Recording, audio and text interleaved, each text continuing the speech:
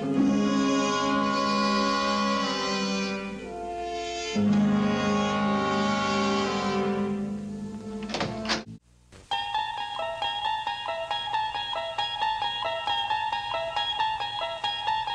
unlock this door with the key of imagination. Beyond it is another dimension. A dimension of sound. A dimension of sight. A dimension of mind. You're moving into a land of both shadow and substance, of things and ideas. You've just crossed over into the Twilight Zone. Wilson's flight was terminated by the onslaught of his mental breakdown.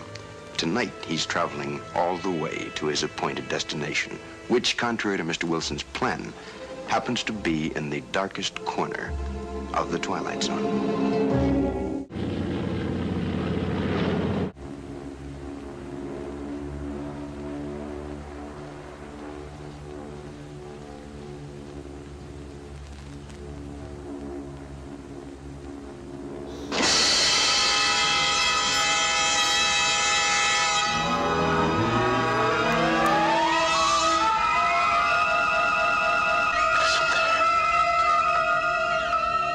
It isn't there.